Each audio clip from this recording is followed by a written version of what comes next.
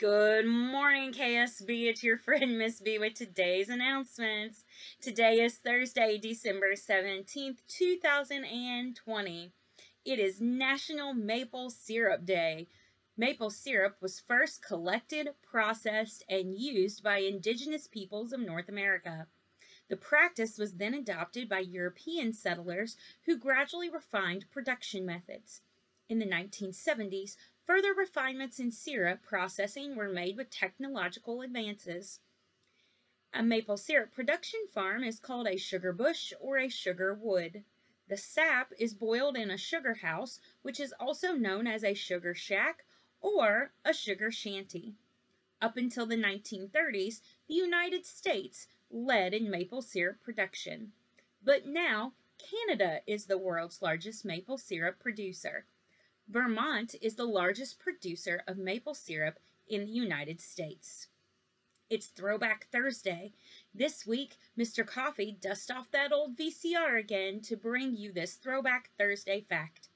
In 1989, The Simpsons debuted on Fox with the episode Simpsons Roasting on an Open Fire.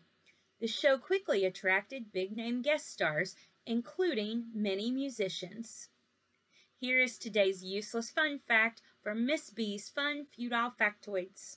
Did you know? Barbie and Ken broke up in 2004. But don't worry, friends. Mattel announced that they were getting back together on Valentine's Day of 2011. Now it's that time of the morning where we take a walk down memory lane to visit Mr. Reese's riveting historical rewind corner.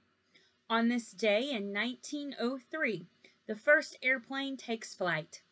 Near Kitty Hawk, North Carolina, Orville and Wilbur Wright make the first successful flight in the history of self-propelled, heavier-than-air aircraft. Orville piloted the gasoline-powered propeller driven biplane, which stayed aloft for 12 seconds and covered 120 feet on its inaugural flight. There are 8 days until Christmas. Each day we'll look at a fun fact about the holiday winter season. Did you know Clement Moore's poem, "'Twas the Night Before Christmas," introduced the names for Santa's 8 reindeer? Dasher, Dancer, Prancer, Vixen, Comet, and Cupid, plus Donner and Blitzen, which were German words for thunder and lightning, and later evolved into Donner and Blitzen. Although most of the names sound male, they were probably female, as male reindeer shed antlers in the winter. The Montgomery Ward Department introduced Rudolph the Red-Nosed Reindeer as a marketing gimmick to encourage children to buy their Christmas coloring books. The original Rudolph did not have a red nose and was almost named Reginald or Rollo. Celebrate the season this week by celebrating Holiday Spirit Week. Today, celebrate Christmas vacation by wearing your Hawaiian shirts, hula skirts, sunglasses, and more. Finally, on Friday, show us your favorite ugly sweater. Show us that holiday spirit by posting a picture on the KSB Facebook page each day under our daily holiday spirit post. Today we have an extra special Spirit of the Season gift for you.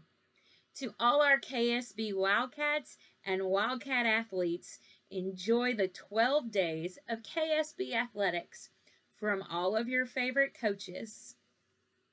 On the 12th day of KSB athletics, my coaches gave to me 12 cheerleaders cheering, 11 kids forming a dragon, 10, or 1 if you count like Mr. Mullins, jumping jacks, 9 wrestling wrestlers, 8 track stars running, 7 mismatched uniforms, 6 swimmers swimming, 5 broken go balls, 4 coaches yelling, 3 forensics rounds, 2 vans a-going, and 1 Mr. Bo always wanting Taco Bell.